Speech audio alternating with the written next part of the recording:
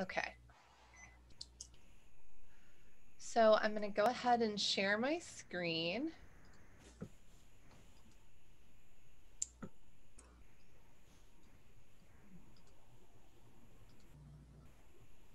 Okay. Are you all able to see my screen right now? Yes. Okay, great. Well, I want to thank you all for being here. As those of you who got here right away heard me say, I'm so grateful for you taking time out of this maniacal year to talk a little bit about accessibility and some of the things that we can do for our students. Um, I'm really here to facilitate. Um, I am not an Uber expert, and so there may be things that you know that I don't know, and things that we can share and learn from each other. But my name is Dr. Karen Crozer. So I am currently a distance education specialist at Mission College, and I also teach English.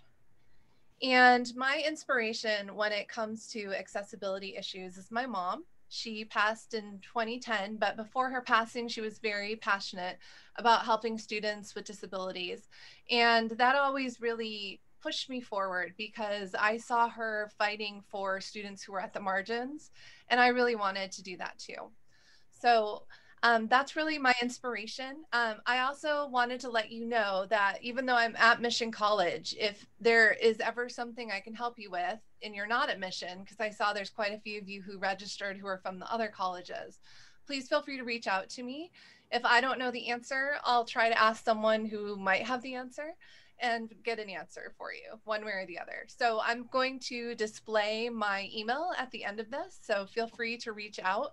And also just during the discussion, if you have questions, feel free to, say something, to write something in the chat if you don't have a microphone, whatever's easiest. I would like to dedicate this training to a friend of mine who just recently passed. His name is Joel Harris, and he was a veteran who fought in Afghanistan. He had just finished his law degree at Pepperdine, and he was really passionate about helping disabled veterans. And he's going to kind of tie into someone that we're going to talk about in a minute. Um, and also, just if I seem a little, I definitely don't necessarily feel my best right now because of this loss, and I'm really missing this family friend. But bear with me if I am a little more gook in my talk than I normally am, because I'm kind of dealing with that right now.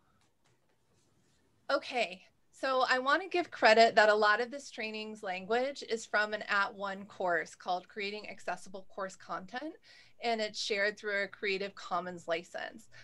I would definitely recommend that you take the course if this is something you'd like to learn more about.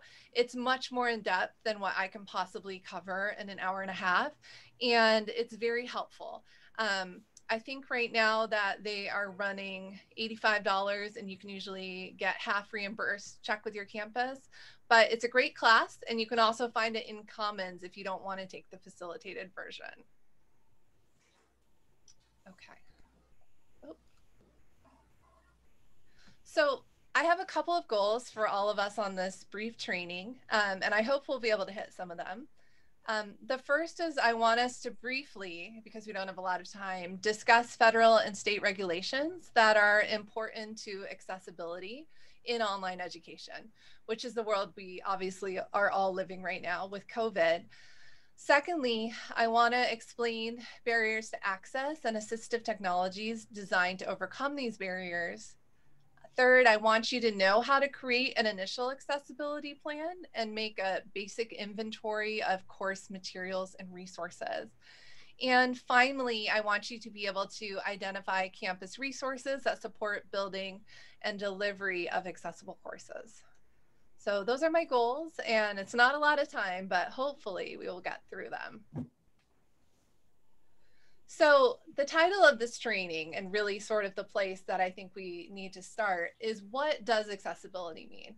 It's a word we use a lot in education. It's definitely a buzzword, but we don't always use it exactly the way that it actually means. So I put up this definition that accessibility refers to the ability for everyone, regardless of disability or special needs, to access, use, and benefit from everything within their environment. So, in other words, accessibility means access.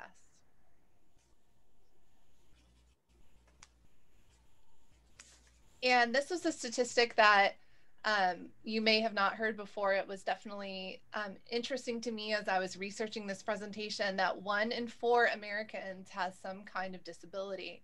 So if you're looking at a class of, say, 40 students, statistically speaking, 10 of them could have some kind of disability. Whether or not you get an accommodation letter for them, they may be dealing with a disability.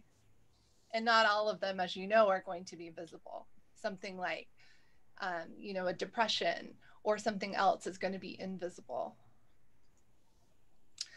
So one of the, I think, most important stories to start with when it comes to accessibility has to do with a small-ish town in my home state.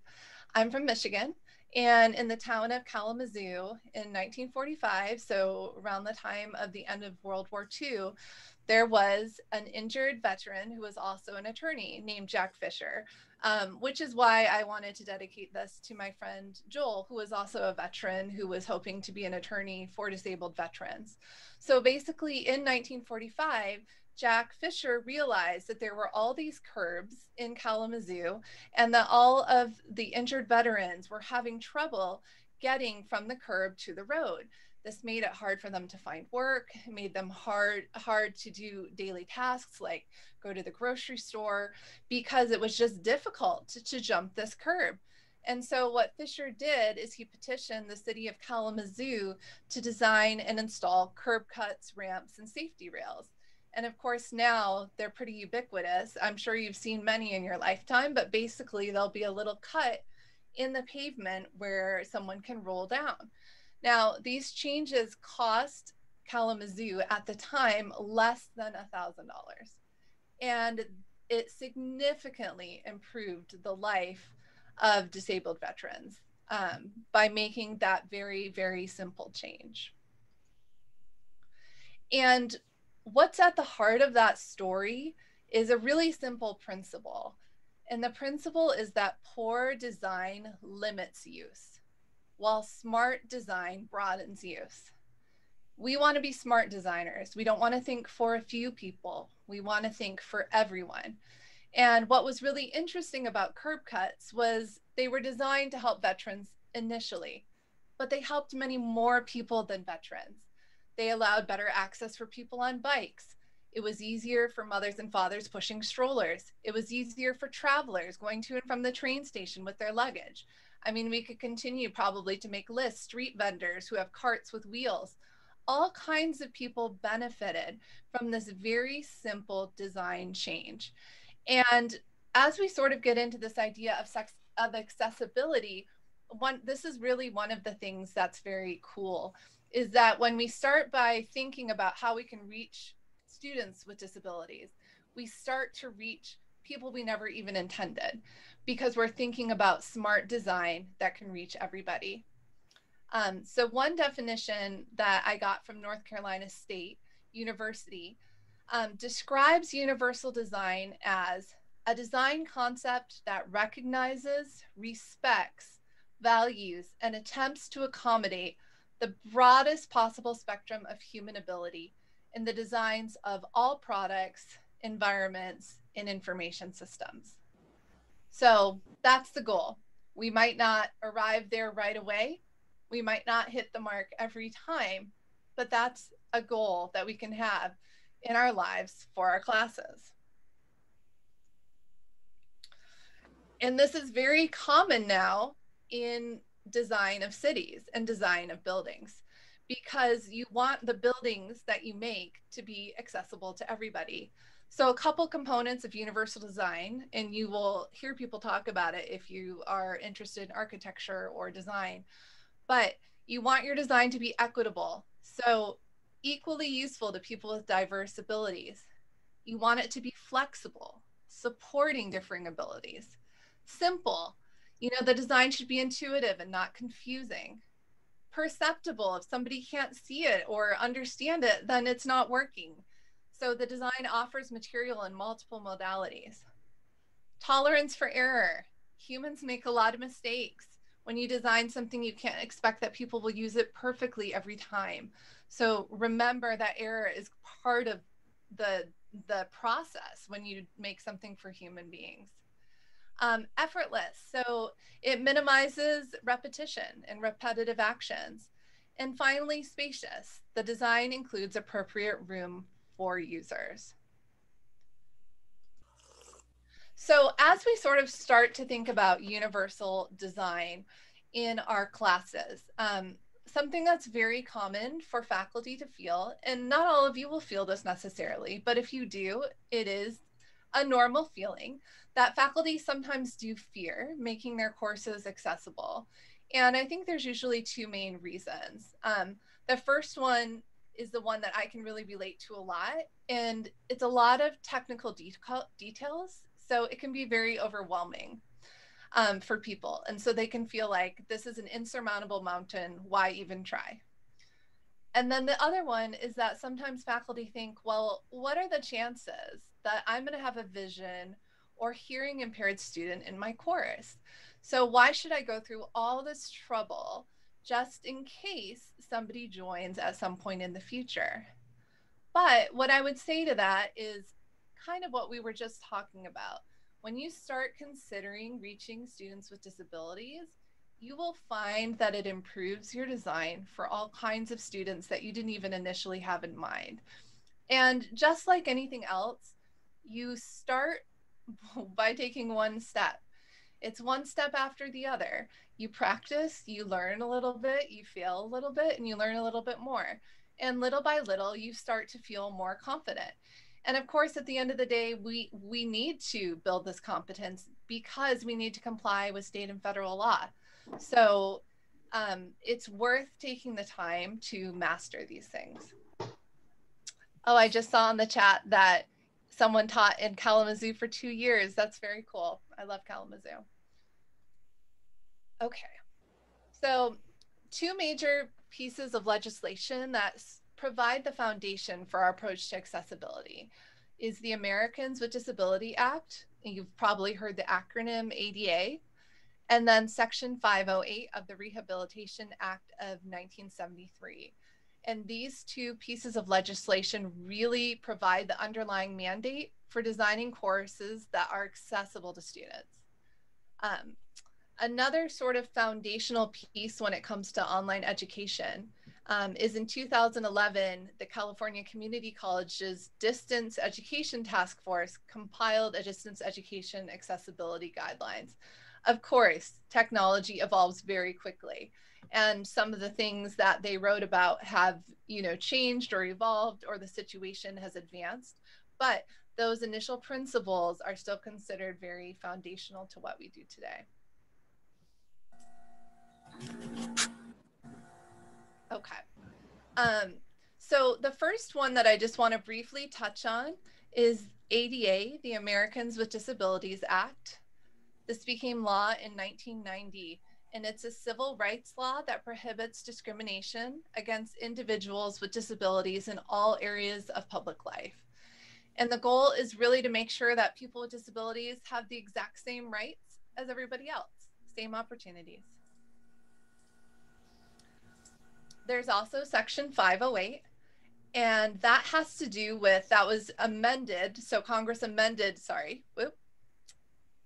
the Rehabilitation Act of 1973 in 1998 to require federal agencies to make their electronic and information technology accessible to people with disabilities.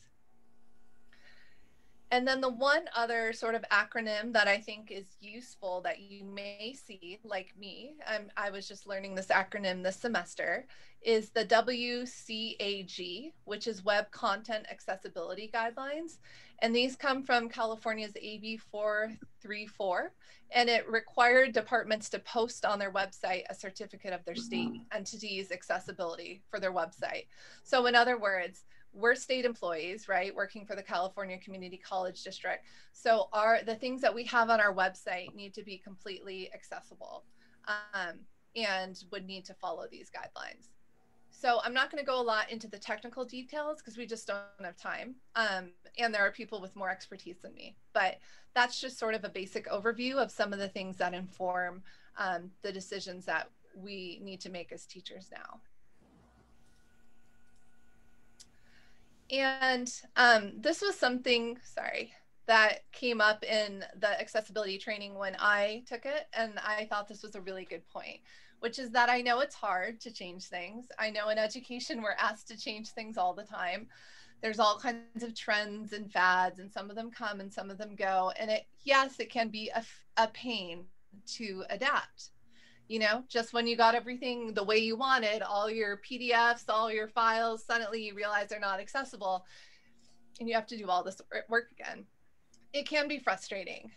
But remember, teaching is an evolving field. It always has been. So this is a quote from the class that I liked. If the practice of teaching did not change over time, we'd all be standing on the steps of a public building in the civic square lecturing to the city's elite. Well, at least the men would be. But it does change, and one of the agents driving this change is the desire to teach more effectively to a broader range of students. So yeah, it is frustrating sometimes to have put in a lot of work and have to put in more and have to change the way we do things. But this is our field, this is our profession. And if we want to reach students broadly, we have to also adapt. So universal design is often used in architecture, like we were just talking about. So city planners, architects will use it for developing public buildings and urban centers. What we are beginning to use as teachers is something called UDL, which is Universal Design for Learning. So we're kind of modifying the process for what it is that we do, which is teaching. And so I'm going to give you a brief overview, and a little bit later in breakout rooms, I'm going to give you a moment to kind of dive a little deeper into what some of these things might mean. But here's sort of three main categories to think about how we can apply this universal design to learning. So the first one, if you look at the brain with the green marks, has to do with multiple means of engagement. So how are you engaging your students? Are you doing it the same way every time? Are they just going into your shell and listening to an hour-and-a-half lecture and that's it? Or are there lots of different ways that they're learning and being engaged? Because remember, people learn in a lot of different ways. I know you know this as teachers, that some people are visual learners, some people are auditory, some people are kinesthetic. So we have to, people are as diverse as the number of snowflakes in the sky. So we have to create multiple ways of engaging them and not just expect students to adapt to our preferred way of being engaged. Because we all have our own personal preferences. And sometimes we tend to think that everyone learns like we do. But that's just not true. And so we need to give lots of ways to engage our students. The second one has to do with multiple means of representation and building resourceful, knowledgeable learners. So, you know, you don't always just want to give PowerPoints. You want to sometimes do videos, sometimes do audio, lots of different representations of materials so that students have many different opportunities to learn it. And then finally, multiple means of action and expression. So we want our learners to reach certain goals. So for instance, I'm an English teacher, and the main goal usually in an English class in terms of SLOs has to do with writing a 6 to 8 page paper. For instance, in English 101 at Mission, our sort of capstone is a 6 to 8 page academic paper. Now, an academic paper is great preparation for a 4-year school. It's challenging. It's a great means of action and expression, but it is only one means of action and expression. So if I only give my students the opportunity to write academic papers over and over again through the class, I'm missing all these different ways that they could practice the skills I'm teaching them about language, about argumentation. Whereas I would be much more effective if I gave them more than one way. Of course, yes, I still have to keep that academic papers in there, and that needs to be a big part of what I do. But I also build in low stakes writing opportunities like discussions and pre-writing activities And sometimes they design worksheets that explain difficult argumentation topics. The sky's kind of the limit here, but it's thinking about what are different ways that they can express and act on the information that you've given them. I have a little video for you, but before I start, I just want to stop and ask, are there any questions so far?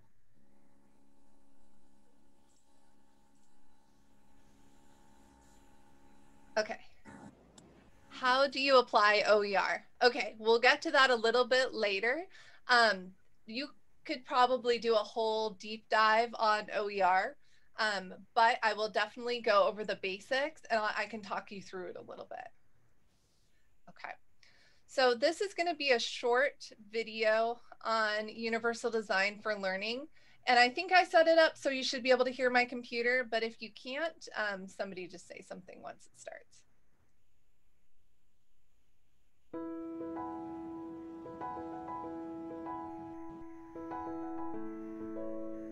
Imagine you went into a big clothes store and all that was on sale was one type of outfit, in one size, with no thought given to different individual body shapes or personalities. That would be crazy, right? Expecting everyone to be able to fit into the same size and express themselves in the same colour and style? Yet in many cases, that's exactly what is happening in our education system.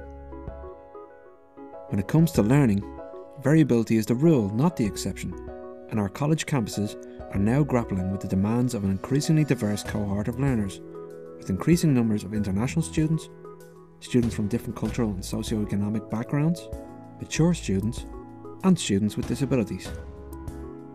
Despite this, curriculums are still designed for the mythical average learner, and all are expected to engage and learn on the same terms.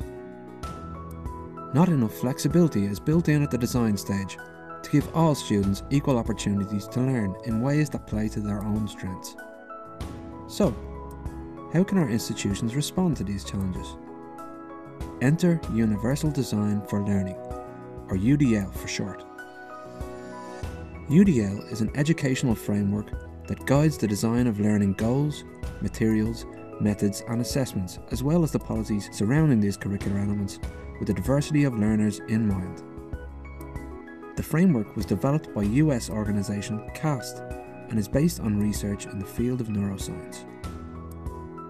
It promotes 3 core principles for educators to build into their teaching practice, calling on them to provide students with multiple means of engagement, representation, and action and expression. The framework includes a set of guidelines on how you can turn these principles into practice. For example, by fostering collaboration with the introduction of group work with clear goals, roles and responsibilities. By using different types of media to support learning and ensuring that all materials are accessible. And by providing a choice of assessment instruments while maintaining robust learning outcomes. You are probably already including some UDL elements in your practice without realising it, and there's much more to explore. So don't be afraid to let Universal Design for Learning give you a new lens through which to look at your teaching and learning practice and help you to better reach all of your students. For more information and resources, visit ahead.ie/UDL. So I really like this video because when I started first thinking about ADA compliance, I really thought of it as sort of a checklist of things I had to memorize and get exactly right. But I think a more fruitful way to think of it is as if you're a designer and you can kind of be creative, think outside the box, stop teaching just the way you've always taught it. Rethink, how could I reach every single person who's going to walk into my room, no matter who they are or what their background is? And I think when you kind of start from that place, you can start to be a little bit inspired and excited about what it is we're trying to do as instructors. Oh, sorry. Okay. So who benefits from universal design? Well, many people usually, and often people we don't initially expect. But to make sure none of our students are left stranded on the curb, so to speak, we need to be thinking about who might be left out of full access to our course materials. So when we think about accessibility, there's 4 groups that are great to start with.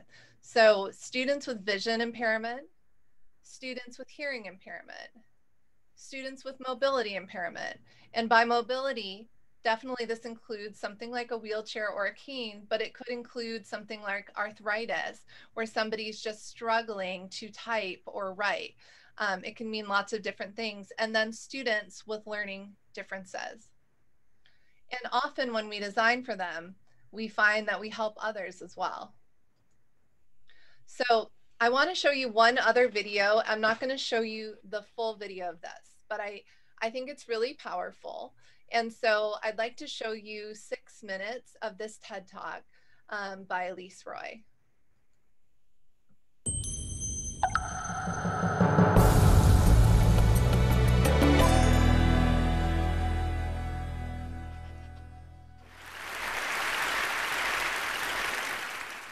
I'll never forget the sound of laughing with my friends. I'll never forget the sound of my mother's voice right before I fell asleep. And I'll never forget the comforting sound of water trickling down a stream. Imagine my fear, pure fear, when at the age of 10, I was told I was going to lose my hearing.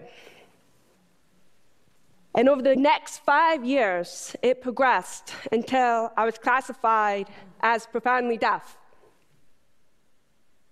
But I believe that losing my hearing was one of the greatest gifts that I've ever received.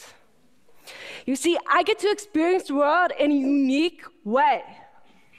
And I believe that these unique experiences that people with disabilities have is what's going to help us make and design a better world for everyone, both for people with and without disabilities.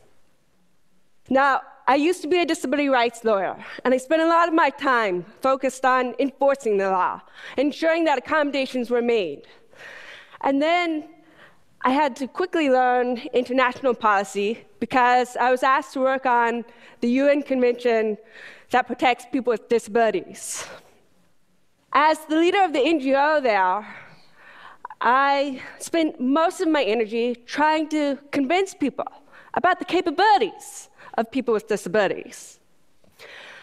But somewhere along the way, and after many career transitions that my parents weren't so happy about, I stumbled upon a solution that I believe may be an even more powerful tool to solve some of the world's greatest problems, disability or not.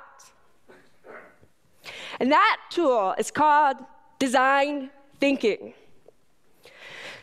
Design thinking is a process for innovation and problem solving. There are 5 steps. The first is defining the problem and understanding its constraints. The second is observing people in real-life situations and empathizing with them. Third, throwing out hundreds of ideas. The more the better, the wilder the better. Fourth, prototyping. Gathering whatever you can find to mimic your solution, to test it, and to refine it. And finally, implementation, ensuring that the solution you came up with is sustainable. Warren Berger says that design thinking teaches us to look sideways, to reframe, to refine, to experiment, and probably most importantly, ask those stupid questions.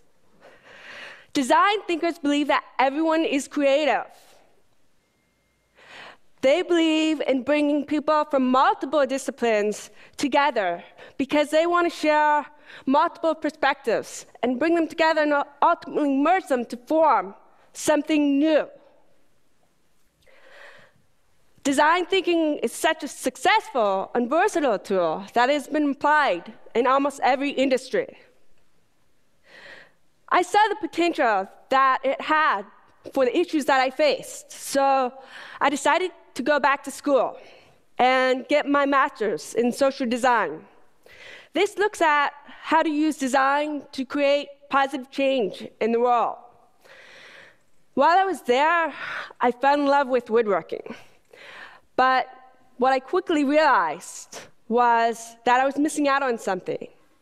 As you're working with a tool, right before it's about to kick back at you, which means the piece or the tool jumps back at you, it makes a sound. And I couldn't hear this sound. So I decided, why not try and solve it? My solution was a pair of safety glasses that were engineered to visually alert the user to pitch changes in the tool before the human ear could pick it up. Why hadn't tool designers thought of this before? Two reasons. One. Oh, I'm so sorry. Hold on. Oh, sorry about that. Let me see if I can find the right spot here. People from multiple design thinking is such a successful and versatile tool. Sorry, design guys. thinkers believe sideways, believe that everyone is together and get my master's in such a successful and versatile tool that has been applied. Where were the glasses? Sorry, guys. Oh, here they are. I have safety glasses that were engineered to visually alert the user to pitch changes in the tool before the human ear could pick it up. Why hadn't tool designers thought of this before? Two reasons. One, I was a beginner. I wasn't weighed down by expertise or conventional wisdom. The second is I was deaf. My unique experience of the world helped inform my solution.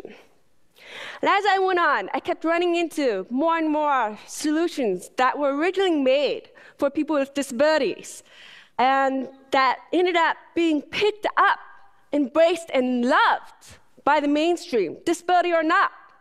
This is the OXO potato peeler. It was originally designed for people with arthritis, but it was so comfortable, everybody loved it. Text messaging, that was originally designed for people who are deaf. And as you know, everybody loves that too. I started thinking, what if we changed our mindset?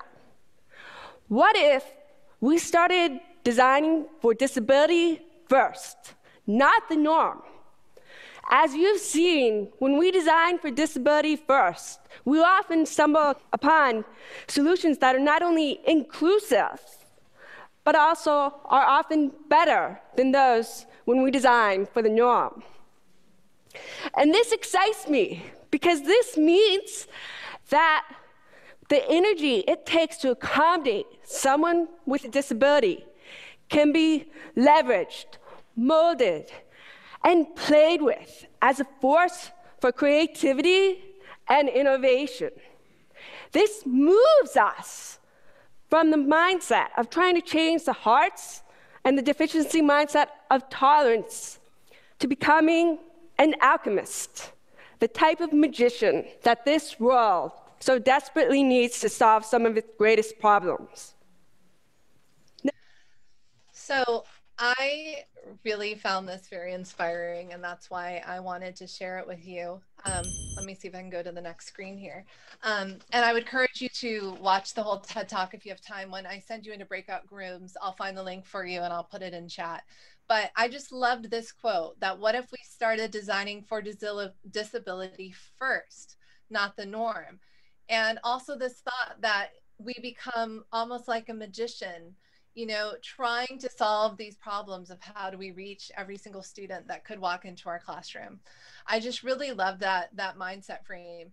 And I was thinking about something like, for instance, captions, you know, and we think about using captions in our videos for students who are hard of hearing or deaf, but think for a second about who else might benefit for them, such as a student who speaks multiple languages and benefits from seeing the words spelled out. Someone who might have dyslexia and needs the reinforcement of spelling.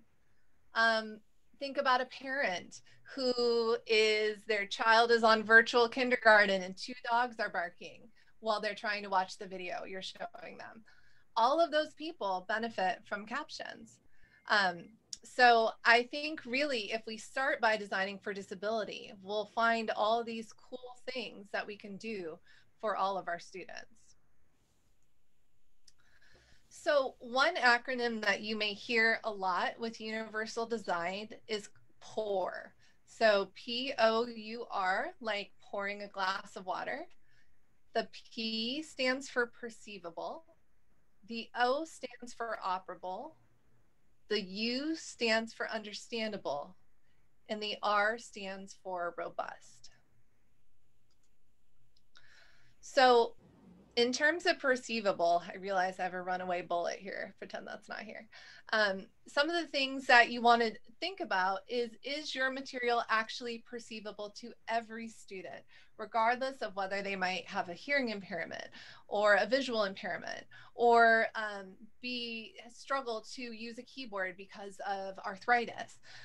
So some of the things you can do to make your Canvas courses or your online courses perceivable is provide text alternatives for non-text content. So I remember back in the day when I would just sort of screenshot things and put that right in my shell. Well, that's a problem for someone who's visually impaired because a screen reader can't read an image. So I have to provide a text alternative if I want to do that. I need to provide captions and other alternatives for multimedia in case the student can't hear or see what it is that I'm talking about.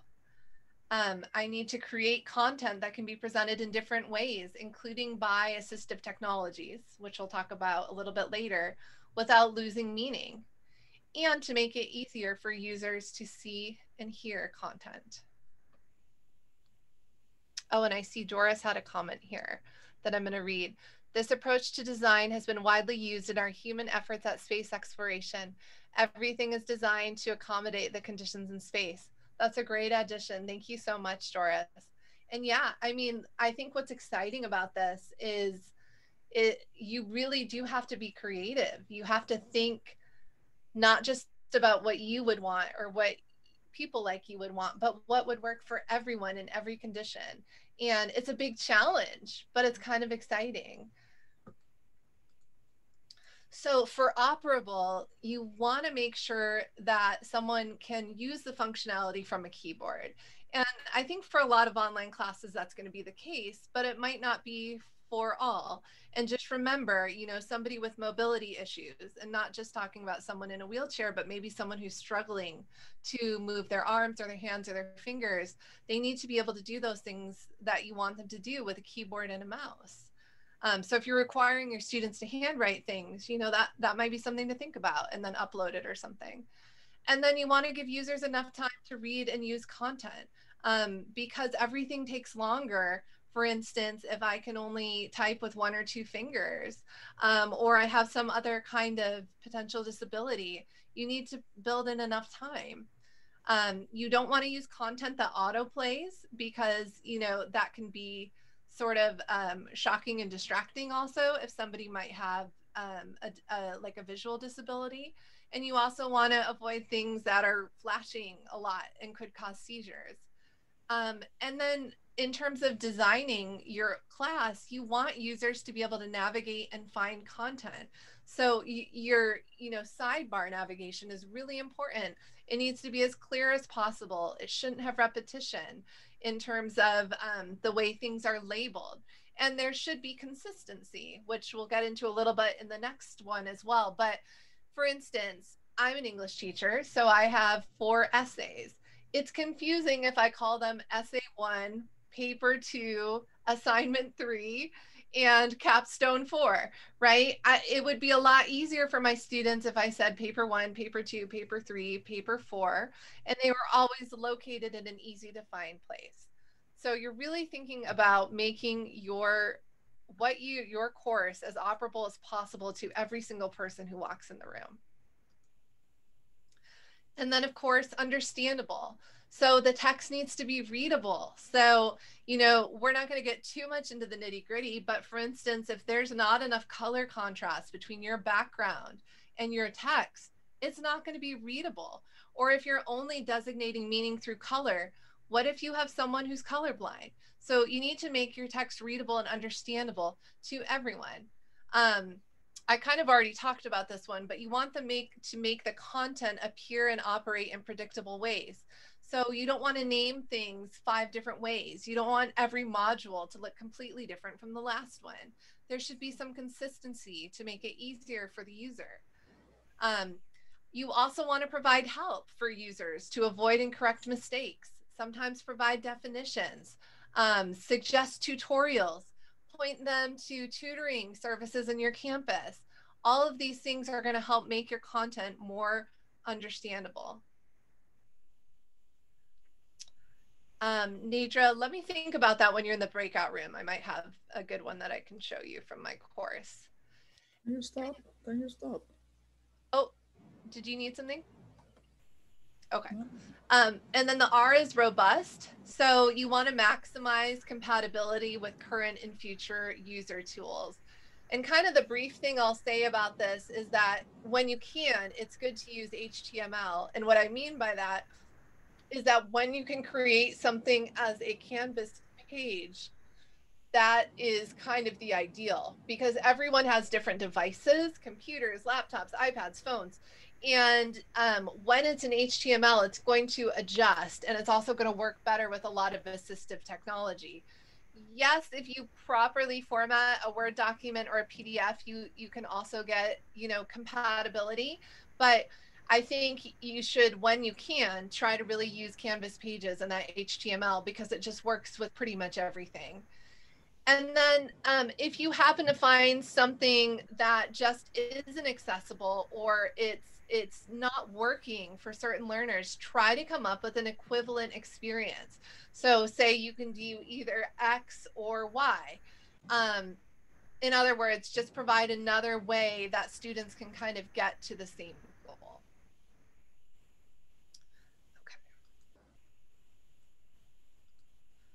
Okay. And in terms of practically how you do this, it's really just 3 steps. Or, you know, you could do some of them or all of them. You can create resources completely from scratch, and sometimes that clean slate can be really helpful in being creative. You can retrofit your existing materials. So for instance, I retrofitted a class this summer, and I think it took me about 20 hours, and I didn't do it all at once, and I spread it out over a couple of days. But, you know, I had a bunch of things in Word and in PowerPoint, and the things that didn't need to be in those formats, I changed them over to Pages, and I made sure they had proper headings and that everything had captions, including pictures, having alt text. And then the last thing is, there is a lot of accessible content out there. So we're all usually curating content outside of ourselves that we find online or from other teachers. And that's fine. But you want to also put that content through sort of the same lens of, is this accessible? If it's not, I need to fix it. Or I can find a similar resource that is accessible. Okay, so what I want to do now, and let me just see if I can pull this up. I want to give you the universal design handout. So I'm going to try to drag it into chat here. Oops, let me see if I can give it to everybody here. Okay. Let me try this one more time. Sorry, it's being a little weird here. Give me a second.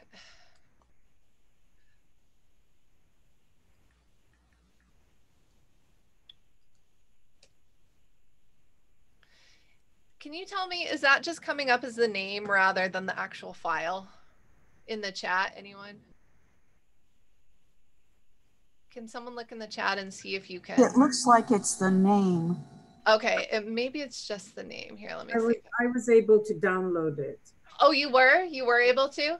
I was. Okay, can you each take a minute in the chat to just click that link? And what should come up is a one-page PDF that looks like this. This is sort of the smaller version, so I don't want you to have to read off of this.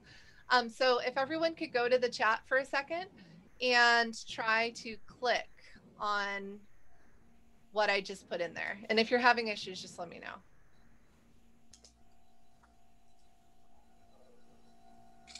Yeah, I can't do it. Could you try again, please? Yeah, of course. Hold on here. Okay, let me try one more time. Sorry about that. Okay, hold on.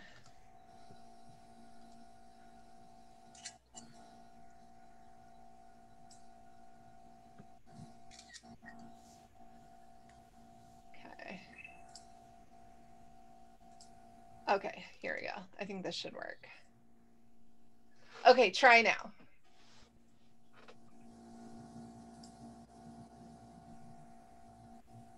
Wait. Yeah, it's in the chat. Sorry, I think the file should be there now. Universal design for learning. Okay. So what I just wanted to do was have everybody download this. And then what I'd like to do is briefly put you in breakout rooms and discuss some things that you might be able to, we'll talk through it and discuss if there's anything that this kind of inspires you to do in your own classroom. So the changes that you might be able to make and or that this makes you wonder if you could make to improve your instruction. And then if you can just sort of as a group, you know, come up with a few ideas of things you might be able to do in a classroom to sort of make this universal design for learning happen. And then if you could just choose a person, any person in the group, to share out a couple items when we come back. Do those instructions make sense? Yes. Yes? Okay, great. Let me go ahead and stop screen sharing just for a minute. And I'm going to go ahead and put you into breakout rooms. Okay.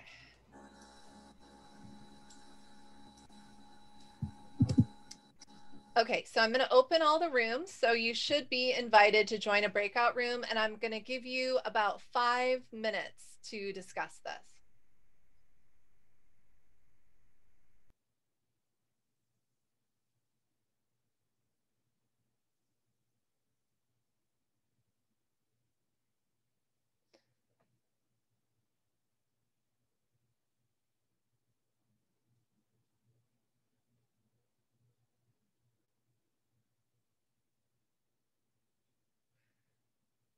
So you should get a little invite that invites you to the breakout room. So just accept that, and then you should be able to go.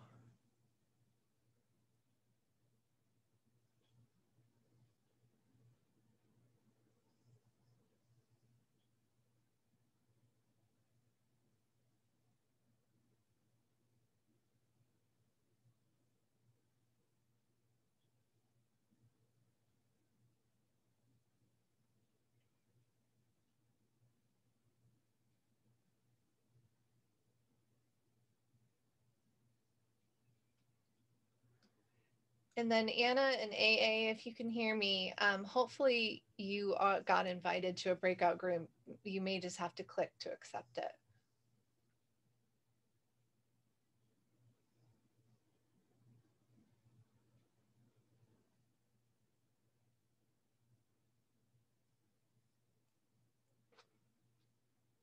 Anna, are you able to get into the breakout room?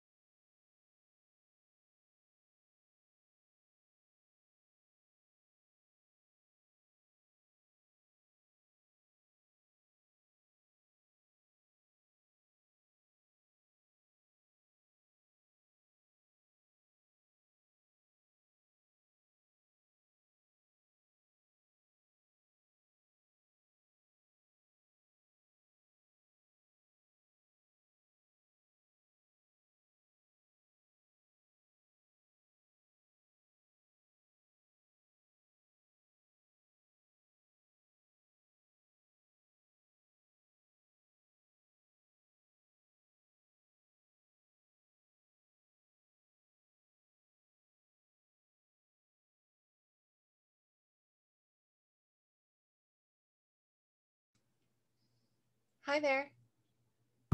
Hello. So Hi. I was here, but then I have to leave because I needed to take a call. Okay. Okay. All right. So it looks like I tried to invite you to room 5. Okay. Okay.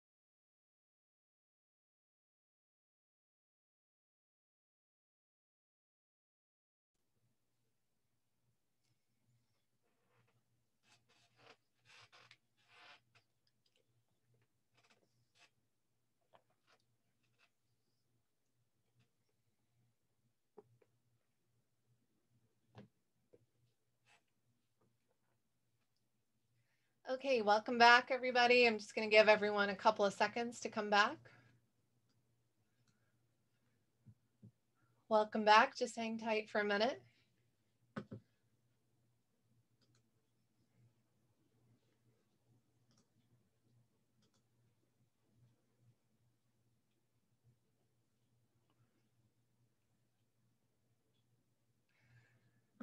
Okay, I think we're almost ready. Give it about 15 more seconds. We shall be back.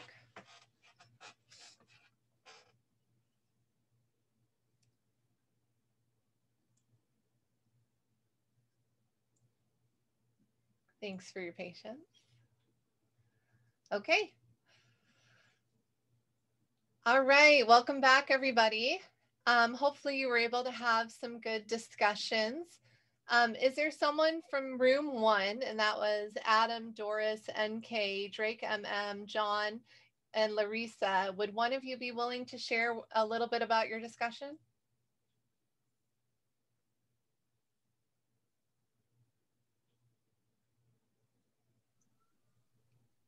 Well, I'll speak. Our discussion took a while to get started, and then when we get started, we talked a lot about students and the differences in their learning styles and their speeds, and how we are trying to make adjustments and trying to keep it equal for those that don't have disabilities with those that do have disabilities, and the challenges they have with each other, trying to say, well, I'm ready, they're not ready, I'm ready to move ahead, they're not ready to move ahead. And how do we get both of them prepared for a real world application from the classroom? Absolutely. It is complex. It's a challenge. So looking at these, how do they engage? How do they use the tools that we have available to them? How proficient are they at using them? And how do they gain better proficiency independently are challenges. Absolutely. Thank you, Adam. And if any of you don't know Adam, he's in our LA Mission DSPS office. And Adam, is there anything that you would like to add to what I've said so far? Is there anything that you think I've missed or misspoken about that you would want to add?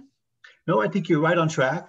And I think this is a great information seminar for us as educators to, we always try and think with an open mind, but to now try kind of like take a sidestep on another world that we know is in our classroom, and we try and accommodate, but it is always room for us to be exposed to new elements. And I think this program is going to do that, so that at least we know, just like the student, you know what, there's another resource that I haven't tapped on. I need to go back and take a look at that. Right. Okay, great. Thank you so much, room 1. Thank you, Adam. So room 2 was Contrano, Mitch, Rita, Sanchek 2, and Sheila. Would one of you be able to share what your discussion? Hi.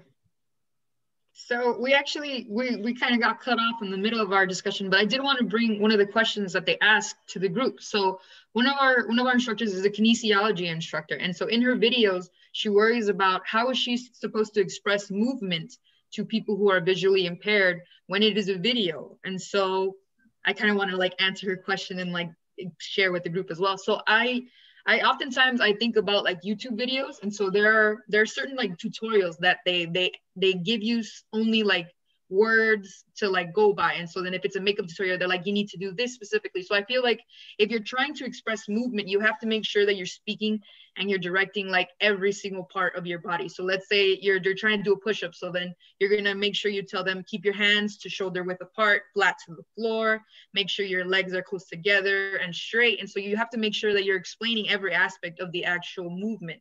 Because you are a kinesiology instructor, you already know what it pulls on, what you're working out. So you just need to make sure that you're giving them, they have no visual like experience depending on when they lost their sight, if they didn't have it at all. So then having that you're gonna like using their body exactly in your description will give them more of an idea. And so then that was one of the things that we talked about. Also, just making sure that some of us are unaware or unsure about how to make sure we're assisting our students to their best capacities. And some of us do the things that you've already spoken about, like making sure that our titles are the same for each assignment or each week. And then we're trying our best to make sure that they look and sound similar so that there's no confusion. Some instructors actually spoke about the time that it took them to curate a course online and how it's not an easy feat. And sometimes like right now we're kind of floundering on making that move to online, and it could take months and months, and we're expected to do this on the fly.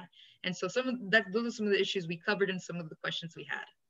Wonderful. Thank you so much. That was such a good summary and a really great answer to how to try to do that complex task of translating movements. Like I can't, think about how hard it must be to teach yoga, and describe it perfectly. So thank you so much for sharing. That was wonderful. Thank you. Room 3 was Adrian, Carol, Nedra, Sheila, and Wesley. Would one of you be willing to share?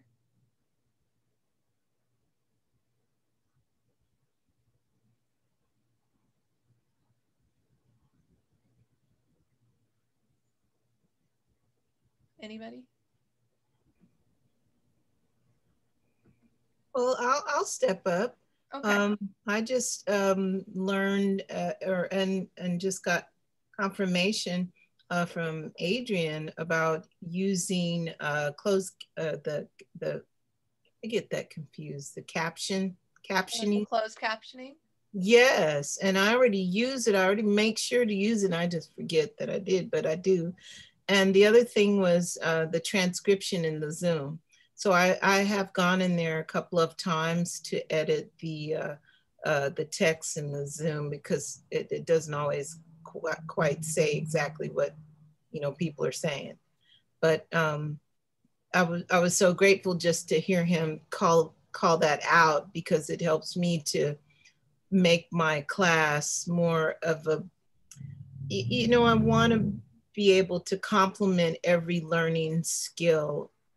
And then I like what I heard about someone saying, for those who don't have those challenges, we want to try to make sure that we meet all of those needs. But again, as the kinesiologist instructor just mentioned, it is a little bit of a challenge to do these very meaningful things on the fly. It's absolutely. Yeah, I got, that was very powerful for me. So I'll be quiet now. Thank you. No, thank you. And it's a very heavy lift at a time when we're doing a lot of heavy lifting, right, in 2020 to kind of master this. But I think, each little bit that we learn is helpful in that process. And one of the things I probably should have said at the beginning, and I forgot, was that this is part of a series. So this is really just the first week. And then next Tuesday, same time, we're going to do Canvas pages, making them accessible. the week after that will be documents, and the week after that will be videos. So hopefully we'll get to dive a little deeper. But thank you so much, Nadra. I hope I'm saying your name correctly. Sorry if I'm not. Adrian is also a member of our DSPS office at LA Mission College, and both him and Adam have been wonderful in helping me. Adrian, is there anything you want to add to what we've discussed so far?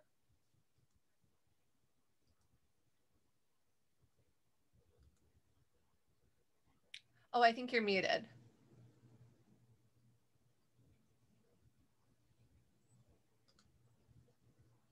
Can you unmute yourself? Oh, there you go. There you go.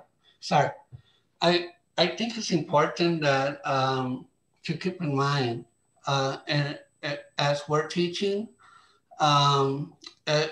think of it of describing what the person, in the athletic, describing to a visual student. It's the same way when you're describing to a deaf student. In per se, for instance, someone that uses the whiteboard a lot, make sure you're facing the student directly before you write something on the whiteboard. Same thing on Zoom. Look at the student or face the camera as you're, describing something that you're teaching or providing the lesson. It helps those who are visual, but also deaf and hard of hearing can understand because they rely heavily on the lip reading. So make sure you're not moving around, like facing like your second monitor that we sometimes have access to, right? But you're not facing the camera directly. The student who is deaf or hard of hearing needs rely heavily, on you to understand your lesson. Thank you so much, Adrian. I really appreciate that. And I really appreciate the support of the DSPS office. And I should also say thank you to Al, our DE coordinator, for his support for this series as well. Okay, so let's move to group 4, which was John, Joni, Kay, and Trinidad. Would one of you be willing to briefly share what you talked about? All right, so I will be our speaker because I have to leave soon because I have office hours. But we talked about, really, our conversation started about our fear, I guess, of accessibility, and then really sort of just diving in, and we talked about different instances in which we've used accessibility. So I know for myself, I looked at the things I'm doing in Canvas, and the great thing about Canvas is that it sort of prompts you when you're not accessible. And I love it because then as a teacher, I want excellence from my students, and I also want excellence from myself. And so when I'm not 100%, I'm finding ways to be 100%. So that stems from something as simple as my syllabus, where I'm having to label my images, and then also looking back at my headings. And because I had a student this semester who did need accommodations, and it was challenging for me to be able to meet those, but I needed to meet them, not just because of Title V or not because of just state laws, because of what you said earlier, it needs to be accessible for everyone. And so when I downloaded a reading, for instance, it was sort of just a hard copy, but because she has issues, the student with reading, I was able to download a copy that was an immersive reader for her so that she can have that additional tool. And so that it makes it equitable. And it's not just about accessibility, it's also about equity and what's equitized, within our classrooms as well. So I use Canva, for instance, to produce my syllabus or to work on my syllabus, and it has accessibility features. Then I'm able to go through every single image and heading in order to construct those things. And even the features I didn't even know that we had at our disposal, through Canvas, through our Word documents, where I'm learning all of these things, because that was one of my goals, is I want to be 100%. Right now I'm between 50 and 75% in terms of accessibility, but I want to be 100 because it's what our students students need. And so, you know, some folks mentioned the captioning for the video. So I make sure all the videos are captioned, and that's, you know, a really good piece. Zoom, having the transcripts available, making sure that I'm giving transcripts to our students as well who need that additional help. So I think it's making me more cognizant, especially because Canvas constantly prompts you. Hey, this isn't accessible. And you get, you know, the little checker. Is it green? Is it red? It's like, no, you know, I want to be in the green. I don't want to be in the red. And so then for that reason, I think it helps us to be more mindful. And so, you know, I think we all talked about it's a work in progress, and we're all willing to do what's necessary in order to equitize things for our students. So that's what we had. Thank you. Thank you so much for sharing. That was a really wonderful summary, and just really kind of a beautiful way of just saying why this is so valuable from the equity side of really making sure we reach all of our students. And I appreciate that. Thank you so much. Okay, in my room 5 was Anna, A. Lopez, Fernandez, Mitzi, and Tin. Would one of you be willing to summarize your discussion?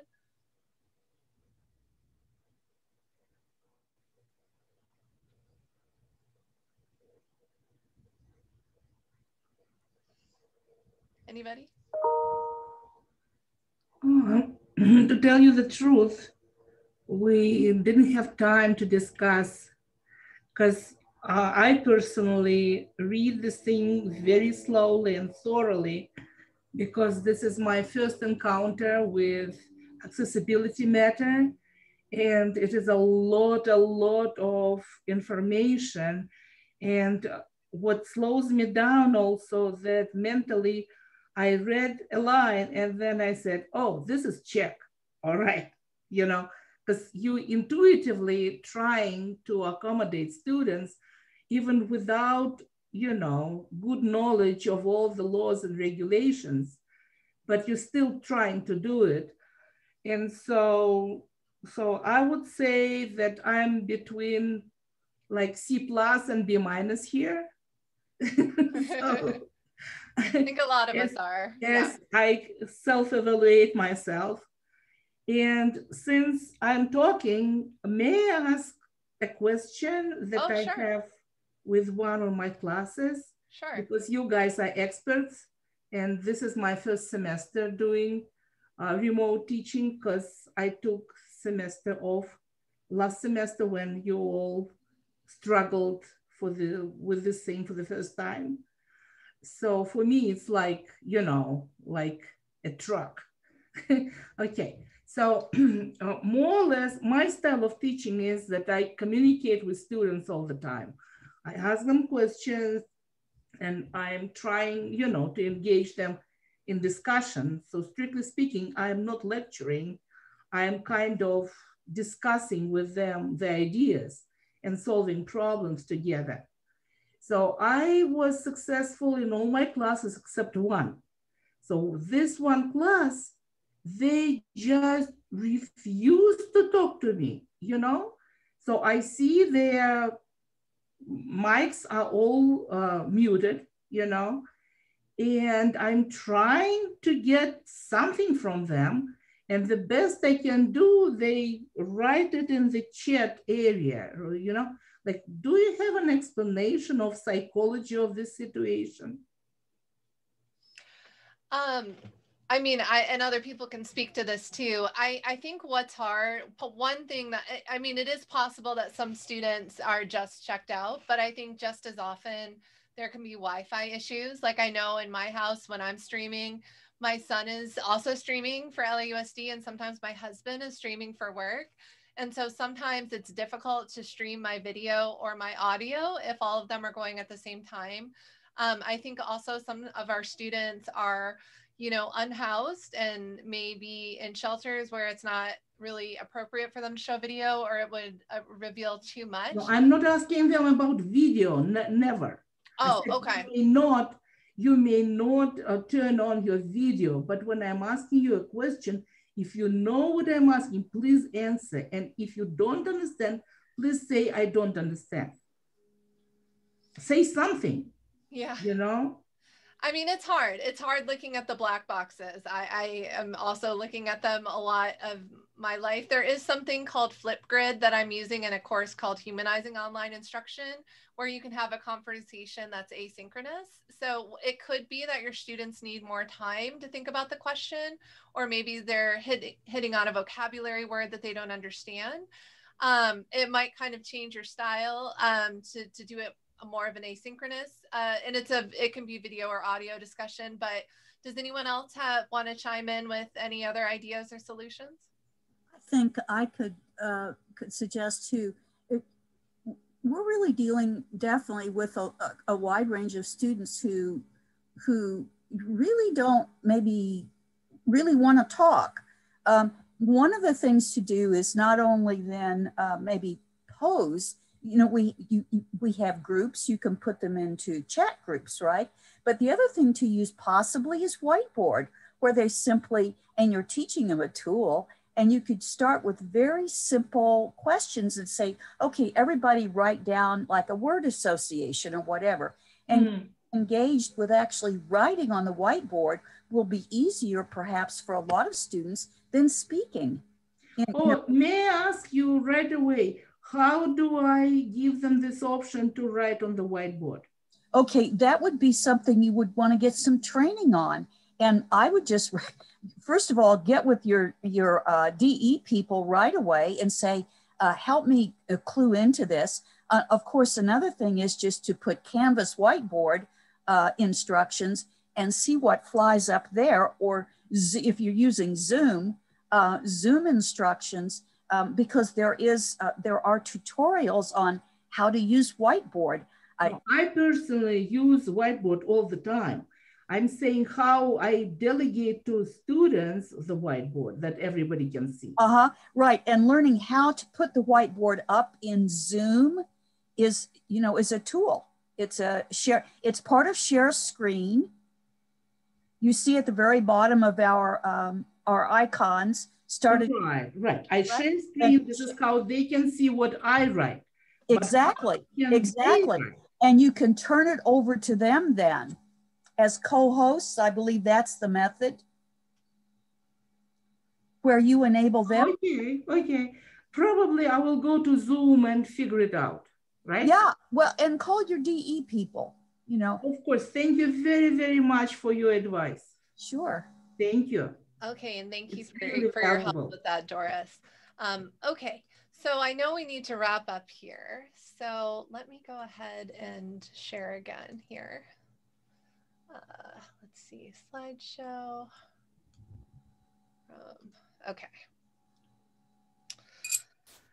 Okay, so some of the new standards for accessibility have been developed through the OEI rubric, Online Education Initiative, and Section D deals with accessibility. It's very dense, so I don't have time to go through it just in this hour and a half that we have. But some of the things that it covers include standards for content pages are D1 through D7, and it deals with heading styles, lists, links, tables, color contrast, color and meaning, and images. And like I said, we'll talk about this more next Tuesday. And then standards for files deal with all those things, plus digital reading order, digital presentations, PDFs, and spreadsheets. And then the standards for multimedia, which like in our last week, I was saying we'll talk about videos. That's going to deal with audio and video, live broadcast, autoplay, flashing content, and instructional materials inventory. A few last definitions just to think about. You may hear AT, which stands for assistive technology. And this refers to a broad spectrum of devices and softwares that can be useful to people with disabilities. So an example would be a screen reader that reads the text to the user, a screen magnifier that helps them see the text larger, speech recognition, which is going to transcribe their speech to text, alternative keyboard access, where they get to use a modified keyboard, or what I have a picture of here, a refreshable Braille display, where it's going to turn the text into Braille. So there's all kinds of really cool technology out there to assist individuals with disabilities. The other term you need to know is alternative media. And this ensures the format chosen for something works seamlessly with assistive technology. So it can be a little confusing at first, the difference, but you can help your students' assistive technology work best if you provide visual and oral material in formats that integrate with the AT being used. For example, when I used to use screenshots of things, that is not a media that works with a screen reader because there's no text, it's just an image. So if the student has a learning disability and they use text-to-speech software, they need text, not graphics or screenshots. And just in terms of understanding the difference, thinking back to our very first story about the curb, right, in Kalamazoo. So before Jack Fisher made those changes and advocated for veterans, for someone with mobility issues, a curb was the inaccessible material. The assistive technology that was helping them with their disability was the wheelchair, and the alternative media that helped them use that assistive technology was the curb cut that eventually became very widespread. So I know we don't have a lot of time, so I apologize. I know we're kind of covering a lot of material here in a short amount of time, but you've probably seen accommodation letters if you've taught for a couple of semesters at least.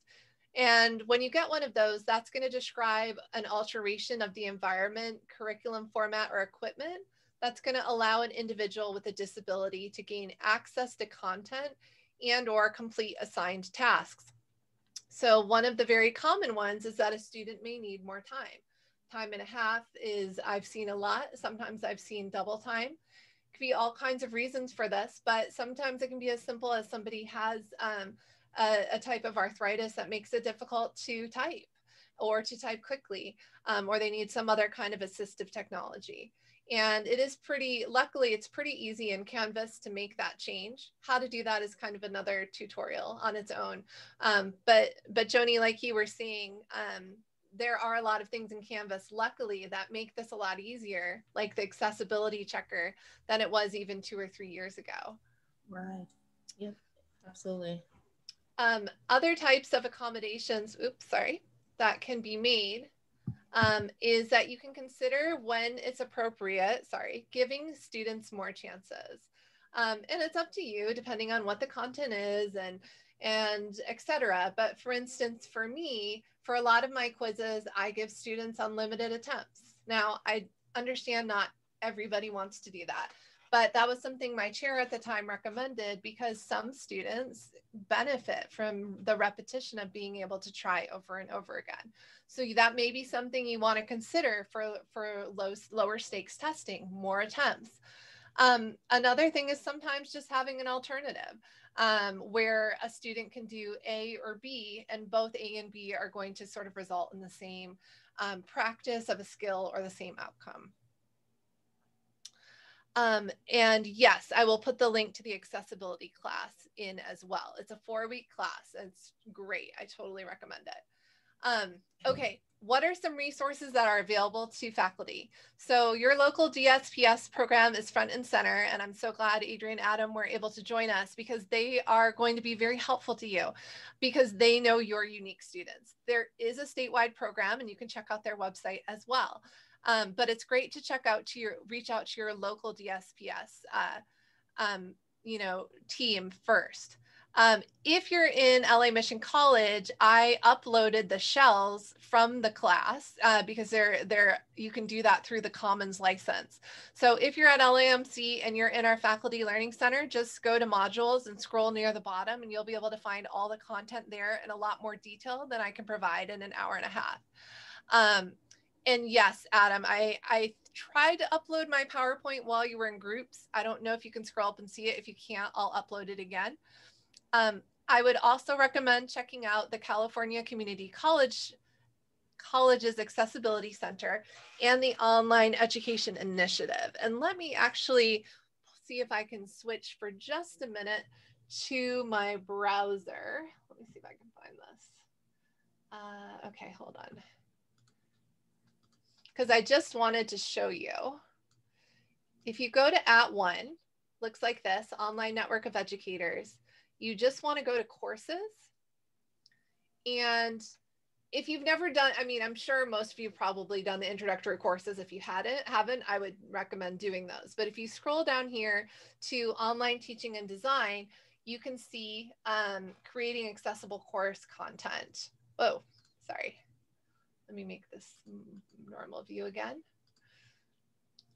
And let me actually go ahead and copy this, throw it in the chat. Okay. And like I said, $85, but I think a lot of us get half of that reimbursed. There is a self-paced program, but personally for something this complex, I like to have it guided. It's not loading right now, which I think maybe they just don't have a class running right now. They just finished the one that I was working on with them. But in a couple of weeks, I would check back. They seem to run them pretty often. Okay.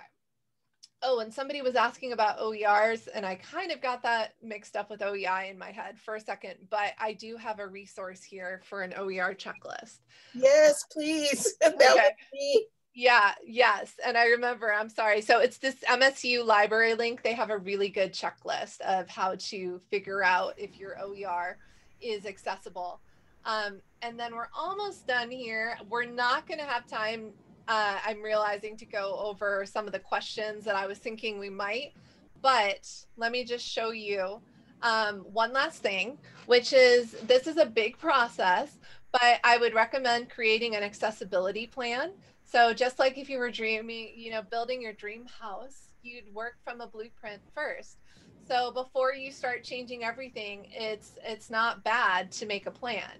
And so what they recommend in the @1 class is that, you start with one unit, you write a unit description, and then you do a resource inventory. And I tried to upload it while you were in groups. There's a template, and I also uploaded mine, but if it doesn't show for you, I'll upload them all in a second as well. But it looks something like this. Sorry. Basically, you go through, everything in your unit, what kind of resource it is, the link to where it is, and what you need to do to make it accessible. And it does take a while, but it kind of gives you a place to start. And then you can kind of start checking things off the list little by little as you go. So, are people able to scroll up? Can you tell me in the chat, if you scroll up, can you see what is accessibility.ppt and template, or no? I don't see it there, Karen. Okay, thank you. All right, so maybe it didn't show up because I did it while you were in the breakout rooms. So let me upload them again right now. The PowerPoint's kind of big, so it just takes a second. But I also have this template that you can use for accessibility. And then I'm also attaching, let's see, the one that I did, just so you can see an example of a unit. So hopefully the PowerPoint's still loading right now, but it'll go through in a minute. And then you can craft an accessibility statement. Now, I was able to work with Adam and Adrian in our DSPS office and create one for Mission that is updated for the fact that we're all virtual. So that's in our Faculty Learning Center. But for those of you who are at other schools, you may want to reach out to your office and say, hey, do we have updated instructions for our new online world? And if we don't, can we craft some together? And then if you haven't explored accessibility support for faculty, start exploring it. Get to know the DSPS team at your school. Get to know your DE coordinator. And like I said, think about @1. You can also ask your department, depending on how involved your department is and things like that. So, or your dean. So don't be afraid to ask for help, because everyone's really trying to figure it out at the same time. And it is hard. Now, we don't have time to go over these questions, but just something to think about as you leave. Think about what might be some discipline-specific accessibility issues you might face, because those might be really good to talk about in your next discipline meeting. And then what are some learning challenges or accessibility issues that you think your learners face right now? A few other things to think about are, what questions do you still have about federal and state regulations? And if you have a lot, that's okay. There's a lot to learn, and we'll learn it a little bit at a time. What worries or fears do you have? What challenges do you think you might face? And what do you think you will need help with? And those are kind of just places to start thinking about. And of course, the goal is not only complying with law, but really reaching every single one of our students. So it is a big mountain to climb, but it is worth it. So I really want to thank you all again for joining. Hopefully everything loaded in the chat bar. Here's my email, crozerkj@laccd.edu. Feel free to reach out. I may not have all the answers, but if I don't have the answers, I'll try to find someone who does. And I would absolutely love to have all of you join me again next Tuesday if you are able to. We're going to go into a deep dive of, you know, basically how to make, sorry, I have to take a screenshot of everyone really fast, how to make everything accessible in a content page. Then week after that, we're going to go into making, you know, other files like, you know, PDFs or Word documents accessible. And then in that final week in December, when we're all just limping across the finish line for 2020, we're going to go over video captioning. So I'm here. If you can make it, that's awesome. If you can't, you can reach out over email. And I really appreciate you spending your time here and opening up about what you're thinking about in your classes. So thank you so much for attending. And if there's anything else you need, I'll stay on for a little bit longer in case there are questions that I might be able to answer. And I wish you all a good rest of your day, because take care of yourselves, because 2020, man, it's rough. So I wish you all the best, and I appreciate your time. Thank you so much. Hi, thank you. Thank you. Thank you, Dr. Thank you. Great. Oh, I had a question. Dr. Crozer? Yes. Yeah, Nedra Wheeler here. Yeah, the OER, I downloaded a book on music, understanding music past and present. And what I found was, if I wasn't really sure how to go about using it. I thought it'd be okay to just capture a couple of chapters and put it into the rich text editor. But what I found was, when I clicked onto the accessibility icon to just see if things were lined up correctly, what I ran into were the things that were not in a, how do you say, it has to, certain things have to be in a column, in a grid or a cell. Yeah, when you're using a table, you have to, since tables can be read from top to bottom or left to right, you have to tell Canvas which way you want it read, which can be a little complicated. So I guess in short, I just wanted to know, what are we allowed to use? I mean, I know some of the images carry over, some of the audio carries over. All of the text, most of the text carries over, but at some point the Canvas window will not allow you to put so much of the material in there. And then I wasn't really sure if we were able to actually, you know, are we allowed to use that material? I mean, because it belongs to the writer, but they said it was okay to use it. So I'm not, it's very unclear how to use that OER. Yeah. Adrian or Adam, do you have any advice on this one? As far as the OER, and that's what you're saying, as far as the OER? Yes, it's the educational material, the books that have been approved that we are allowed to use. Yes. And I wasn't really quite sure if we were allowed to print, you know, some of the chapter. Not, I just choose some excerpts, you know, and then I write some material to try to. I don't want to really use some other writer's material, basically. Right. I think if it's for is it for your class or is it for a particular DSPS student? It's for my class, and the only, I may have had maybe 2 students who just needed more time. So they didn't specifically say, you know, what their challenge was. So I didn't know that. I'm not sure how OER is done at your particular school. You know, you may approach who's the coordinator of the OER in charge of for your campus. You may approach that person. But I think we are able to grab different text pages that you want to share, because you're not you're not printing, right? You're not no, it's just posted in your Canvas, and I think it should be okay. Really? Oh, that's because is your class OER or no? Let me see. I'm using a book that was on the OER list, that it was approved that we could use in Canvas. So if I want the students to read about Baroque music, or let's say opera, yeah, go ahead. Then I'll select maybe a couple of paragraphs, you know, on a style of music called the oratorio. Let's say. And you post that in your Canvas.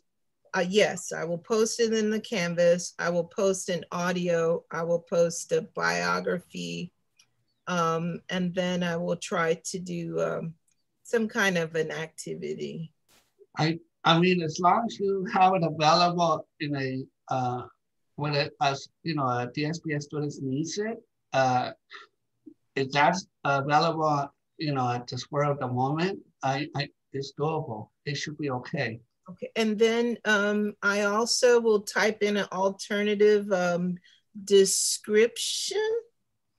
You know, if there's like a painting of the Mona Lisa or something like that. That's fine. Yeah, I mean, I know I'm jumping around from different periods. That should be okay as long as you're communicating that to the OER coordinator, because I believe each campus has one, and consult with that person. But I think for now, you're doing everything in your power to be inclusive, right? And that's the key. Okay, thank you. I was really stressing out about it because I wasn't planning on using the entire book, and I would prefer to have the opportunity to write material, but it was an 8-week class, and I think I was typing lessons and teaching over Zoom at the same time. What we don't want is to delay content materials to the student, and that's, I mean, you're doing the opposite way, which is benefiting the student by you doing this firsthand, right? You know, getting them the content materials right away, and that's the key.